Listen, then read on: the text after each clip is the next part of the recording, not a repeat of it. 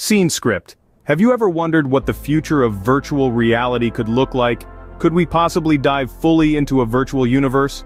Imagine a world where the lines between reality and fantasy blur, where the digital and physical realms converge seamlessly. This is the concept of full-dive virtual reality. It's a technology that promises not just to enhance our senses, but to completely immerse us in a different universe, an alternate reality, if you will.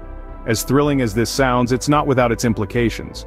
On the one hand, full-dive VR holds immense potential benefits. Imagine, for example, the possibilities for education, entertainment, even therapy. On the other hand, issues of cybersecurity, psychological impact, and societal change loom large on the horizon. These are no small considerations. They require our attention, our understanding, and perhaps most importantly, our discussion. As we ponder on these questions, let us take a step back and delve into the evolution of virtual reality. To appreciate the future, we must first understand the past. The journey of virtual reality technology is a fascinating one. Let's take a step back to the 1950s, a time when the world was just beginning to grasp the marvels of technology. It was in this era that a visionary named Morton Heilig introduced the Sensorama. This wasn't just an arcade-style theater cabinet, it was an immersive experience offering stereo sound, wind, vibration, and even aroma.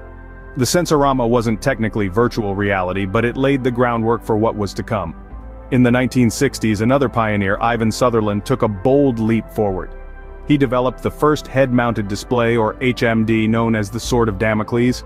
Why such a dramatic name, you ask? Well, the device was so heavy that it had to be suspended from the ceiling. The Sword of Damocles was a far cry from the sleek headsets we see today, but it was a critical step in the evolution of VR. As we moved into the 1980s, the world of video games began to explore virtual reality. A company named Atari, which you may recognize, set up a research lab dedicated to VR. Unfortunately, the lab closed due to the video game crash of the mid-80s, but not before planting the seed for VR gaming. In 1985, a man named Jaron Lanier, often credited as the father of virtual reality, founded VPL Research. This was the first company to sell VR goggles and gloves. The gear was rudimentary by today's standards, but it was revolutionary for its time. People could now interact with a virtual world in a way that had only been dreamed of before. Fast forward to the 21st century, we witnessed a significant leap in VR technology. And that, my friends, is where we'll pick up in the next segment. From the dawn of VR to the cutting-edge innovations of the present day, the journey is far from over. The future holds unimaginable possibilities, and we're just getting started. The 21st century brought about a revolution in VR technology, thanks to advancements in computer technology and the internet. This era witnessed the birth of modern VR headsets that have changed the way we experience virtual worlds. Among these pioneering devices, the Oculus Rift, HTC Vive, and PlayStation VR stand out for their contribution to this rapidly evolving field. The Oculus Rift, launched by Facebook in 2016, was a game-changer. It offered a high field of view and low-latency head tracking, creating a sense of presence that was unparalleled at the time. This wasn't just a new gadget, it was a new medium, a new way of experiencing and creating content. Around the same time, HTC and Valve teamed up to release the Vive. This headset introduced room-scale VR, allowing users to physically move within their virtual environment. Imagine walking around a virtual museum, or ducking behind cover in a virtual war zone. The Vive made these experiences possible.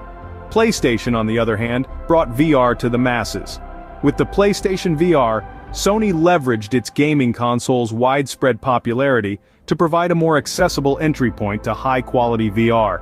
This made virtual reality a household term, and brought us a step closer to the dream of full-dive VR. But it wasn't just the headsets that evolved. We also saw the introduction of motion tracking and haptic feedback. Motion tracking captures the user's movements and translates them into the virtual world, while haptic feedback provides tactile sensations that mimic the feel of virtual objects. This combination of technologies has brought us closer to truly immersive experiences, yet the journey is far from over. Despite the leaps and bounds in VR technology, we're still a long way from achieving the level of immersion depicted in science fiction. The goal? Full-dive VR, a system that can stimulate all 5 senses, providing a virtual experience that is indistinguishable from reality. These advancements have brought us closer to the concept of full-dive VR, but how close are we really? Full-dive VR, a concept once thought to be only science fiction, is now within the realm of possibility.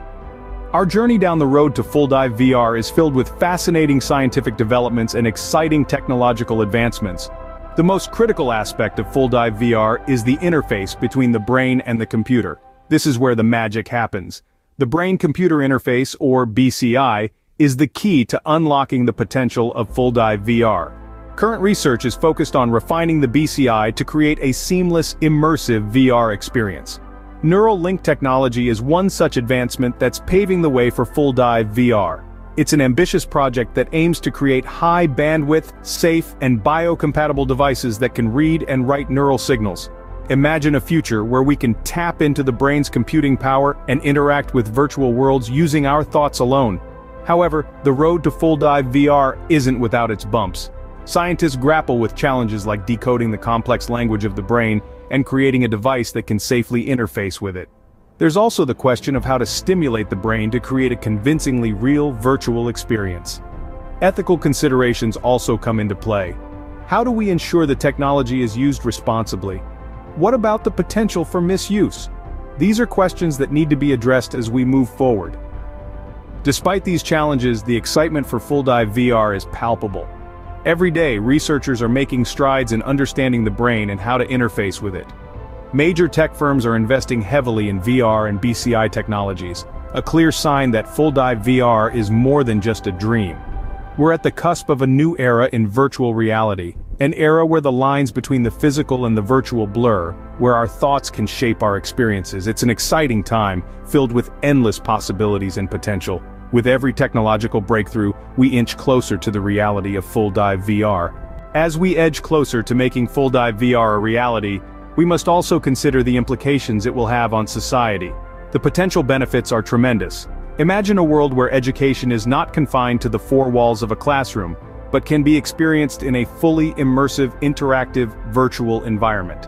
Or consider the medical field, where doctors could perform complex surgeries remotely, with precision and accuracy previously unimaginable. And let's not forget entertainment, where the line between spectator and participant becomes increasingly blurred. However, as with any technological advancement, there are potential downsides.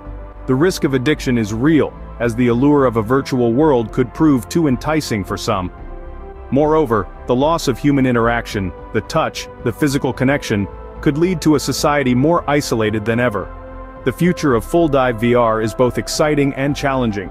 As we continue to push the boundaries of technology, we must also ensure that we are prepared for the changes it will bring.